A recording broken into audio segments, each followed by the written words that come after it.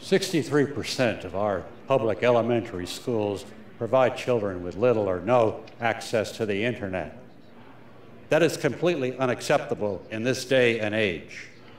Without basic familiarity of the internet, without knowing how to browse, chat, and search online, our nation's youth do not have the skills they need to enter the 21st century workforce.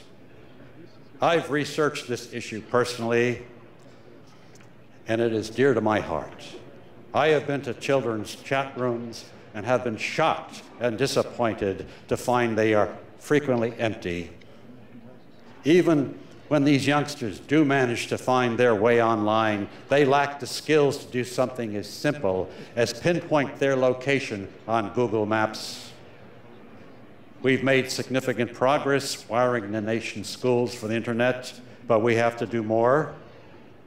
Every child in America should have an internet-capable computer, not just at the school, but in their bedroom at home, preferably with a high-resolution webcam. My fellow representatives, I hope you take this matter seriously, as I do. Believe me, I long for the day when someone can log onto the Nickelodeon Under 13 chat room and type, "Hey, any kids in here like to play Pokemon Mystery Dungeon? I have a Nintendo at my house," and be overwhelmed with instant messages. Then I'll know we're doing our job supporting technology in this country.